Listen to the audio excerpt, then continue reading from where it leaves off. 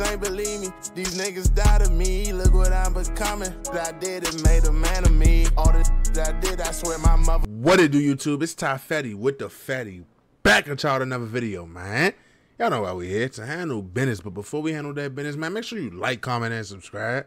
I'm going to say it again, bro. Make sure you like, comment, and subscribe. I'm going to say it one more. Matter of fact, like, comment, subscribe.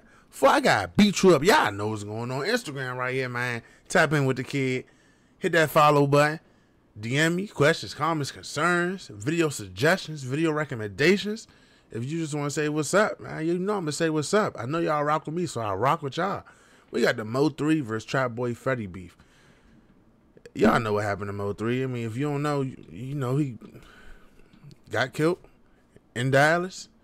From Dallas. I was rocking with Mo3 too. That it messed me up a little bit. I ain't gonna lie. Mo3 was that's my type of music, bro. That singing, that harmony, but he's still rapping. That's what I like. I was rocking with Mo3, and when I found this out, it hurt me a little bit for sure. But I tap in, see what he had going on. Let's get it. Mo3 and Trapboy Freddy came up in the Dallas rap scene together and were homies back in the day. But street beef split them apart and led to shootouts, beatdowns, and murder in broad daylight. Before he hopped in the booth, Trapboy Freddy had a crazy come up in Dallas. He was always getting in trouble and kicked out of school as a kid. I always get on people about how they dress, or they in Chicago, or how people dress down south. This haircut that Dallas got with the waves in the front and the bush in the back, that's bad work. The shag cut, yeah, I got to get rid of that, kid. I ain't gonna lie, that's terrible work. But what he did at 14 was wild. No cap. According to rumors, Freddy wasn't happy with his Christmas gifts that year, so he decided to jump in the trenches and start hustling for his own bread.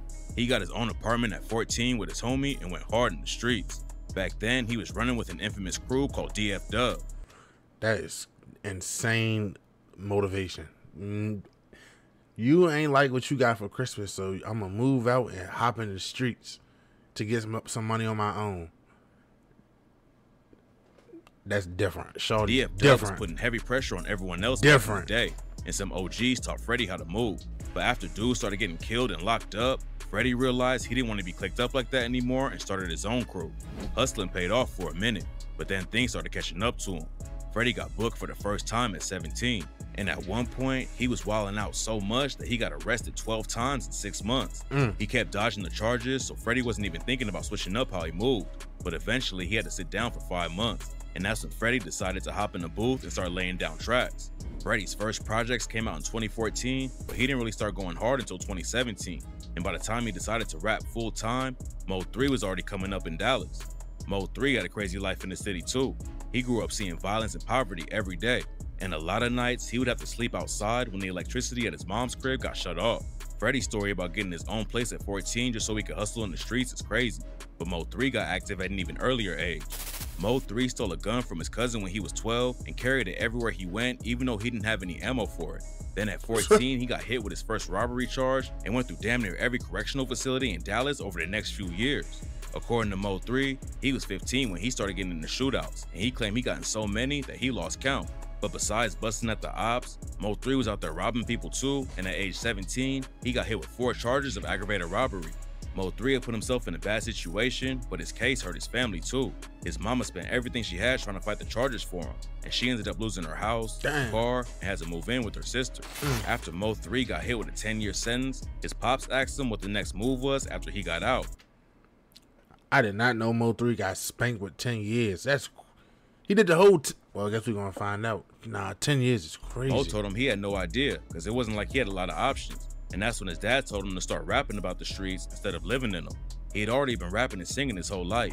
So when he got out after serving 2 years, Mo3 got to use his cousin's recording studio for free and started going hard in the booth.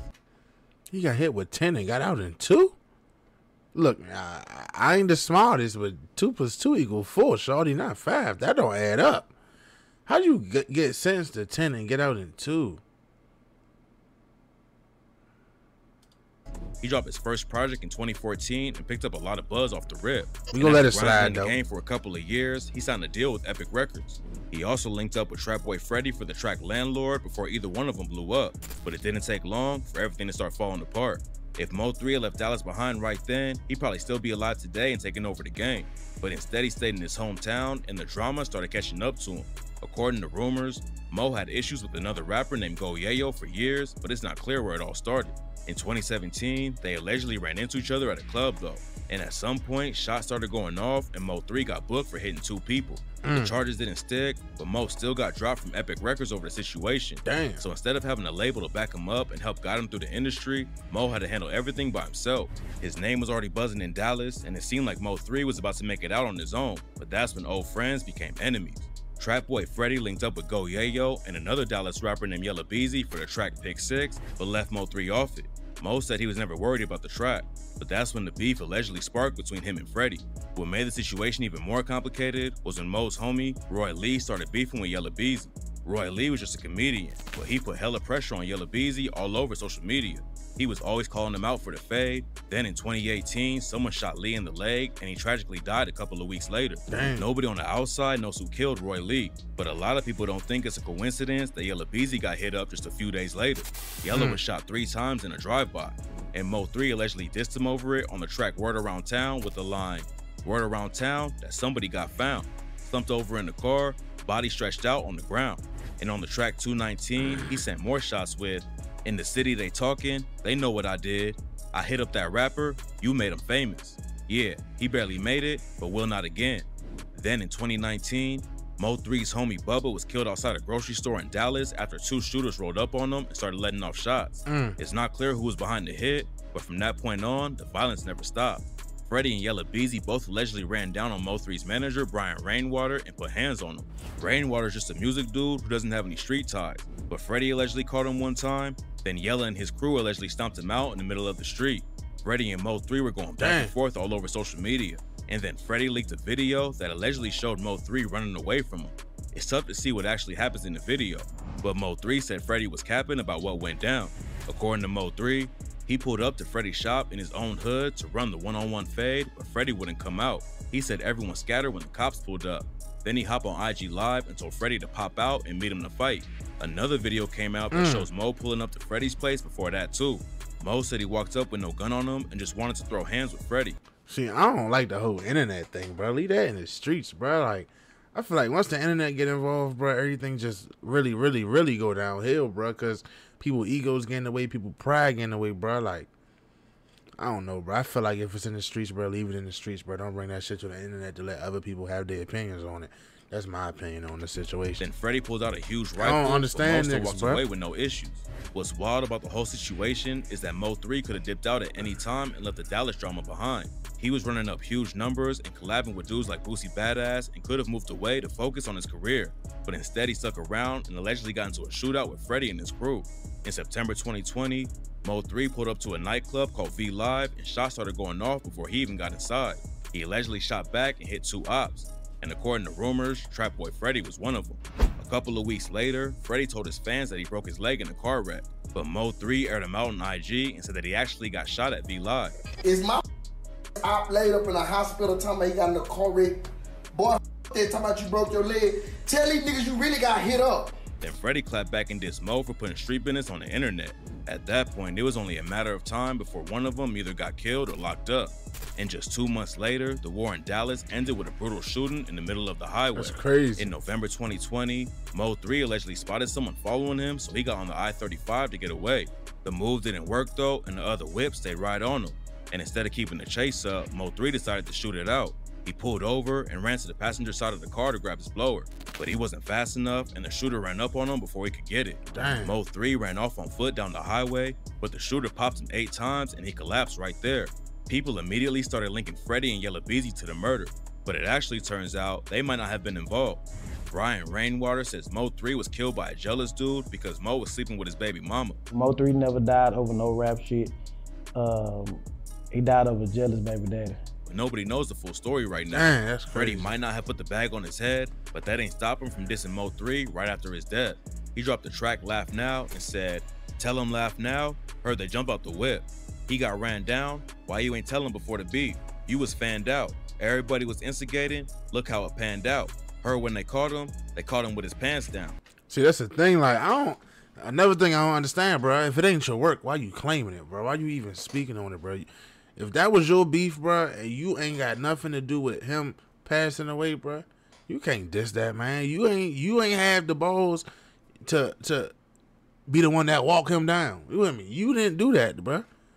You can't make no song and make fun of him. You didn't do it. This was supposed to be your beef, right? That was your op, right? Now, if that's your work, all right, claim that, stand on it, cool. It ain't your work, bro. You can't really speak on it, bro, because you ain't do nothing to make that happen, bro. That shit goofy, bro. These niggas really goofy out here, bro. I don't understand it. Freddy might have survived a war with Mo3. I don't understand it. Now he's facing decades in prison on a weapons charge he picked up last year. The cops also found a live tiger inside his house, which is illegal in Texas. But it's not clear if Freddy will face charges for that yet. Freddy and Mo3 could have put on for the city together and started a new wave of Southern rap. But instead, they let street beef tear Dallas apart, and now Mo3's dead, and Freddy might be facing decades if he goes down for this new case. That's how I go, bro.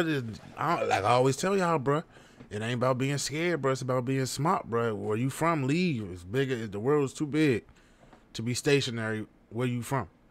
There's too many distractions where you from. Too many people that's going to try to leech off you.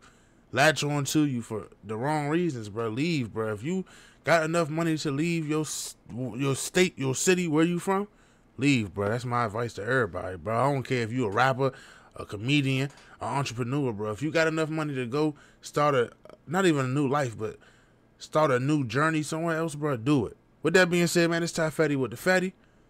Make sure y'all stay smart, stay dangerous. I'm going to catch y'all next time. I'm gone.